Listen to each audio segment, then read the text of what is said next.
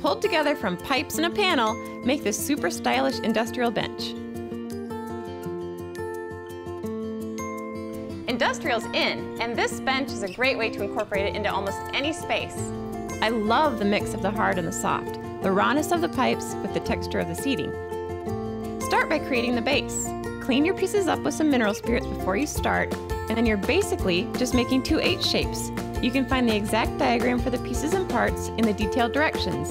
This is really simple. You don't need any special tools because the pipes truly just twist together. Once you have the two H's, you join them with a span of long pipe and you've got a base. You may need to make some little adjustments to make sure it sits level, and then you can just leave the pipes natural or give the whole base a coat of spray paint. Now it's time for the bench. Have Lowe's cut 2 pieces of MDF to size and then glue those together. Next, glue a couple of supports lengthwise, and you really can just eyeball this. No special measurements. They're just to make the bench a little sturdier. Use some painter's tape to hold the supports in place to dry. The padding for the cushion is plain old carpet pad. You'll cut 4 layers to size,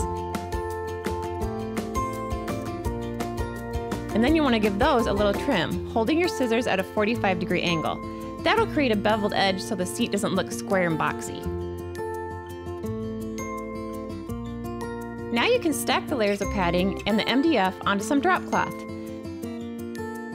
Trim that so it's about 6 inches larger than the bench. You don't want all this colorful padding to show through your final fabric, so the drop cloth makes a nice sturdy barrier.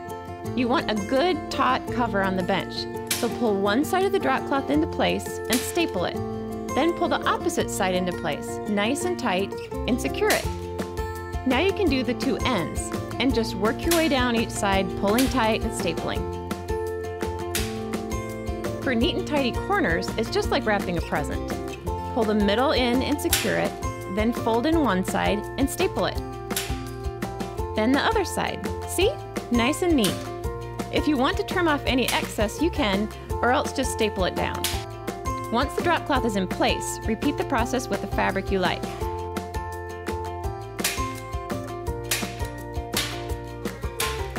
This is actually a drapery panel from Lowe's. It's a great inexpensive choice with a lot of style.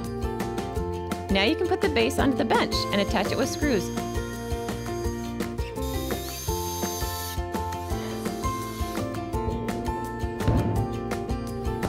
And that's it! For more creative ideas, check us out on Lowes.com.